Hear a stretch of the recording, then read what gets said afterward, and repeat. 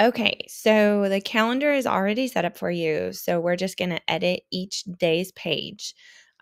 So you just click on the lesson.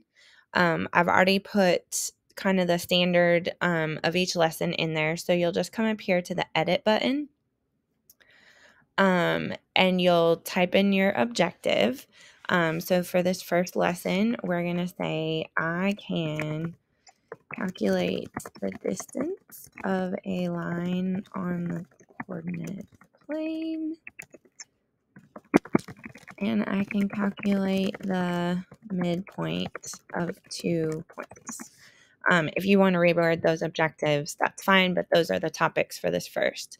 So to link something, we're going to be using the Google Drive. So I'm going to go in and I'm going to start with the bell ringer that's provided. So if you just right click on it and you'll go to Get Link, and you want to make sure it says Knox County Schools. And so you just click on it to change it. And we want our students to just be viewers. Those are kind of the defaults. So you usually shouldn't have to change those, but just check them.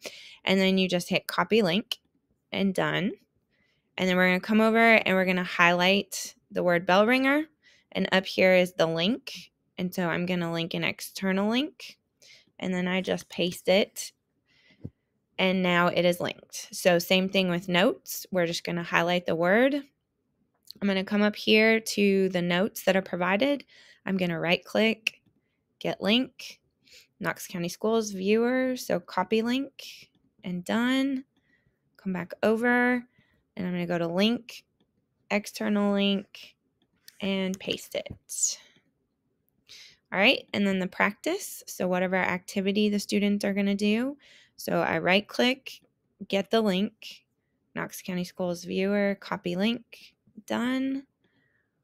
Come back over to Canvas and I choose the link button, external link, paste, done. And lastly, the exit ticket, highlight it, come here, right click, get link, Knox County Schools viewer, so copy link, done. And then link, external link, and paste it, done. And then I want to come down here and make sure I save and publish so that the kids have access to it. So save and publish, and that lesson is done. So when I come back to the home button, they should be able to click on it and they have access to all the materials that are going to be used in that class for that day.